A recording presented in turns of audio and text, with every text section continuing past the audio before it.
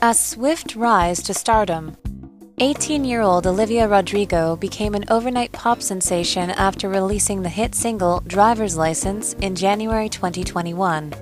Dripping with angst, the song conveys Rodrigo's post-breakup heartache as she drives through the suburbs thinking of her ex. "'Cause you said forever, now I drive alone past your street."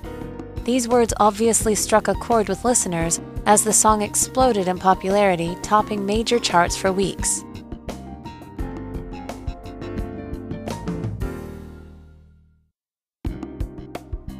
Her meteoric rise continued when she released her debut album Sour just a few months later. The entire album centers on adolescent experiences, and the title refers to sour emotions such as jealousy, spite, and sadness. In Good For You, Rodrigo confronts a former lover who moved on quickly after a breakup and relates her own difficulty in doing the same. And Happier traces the ambivalence of wishing your ex the best, but hoping they'll never be as happy as they were with you.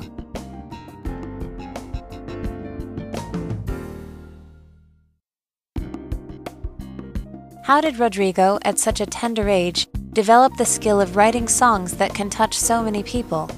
The answer might lie in one of her biggest idols, another American singer, Taylor Swift.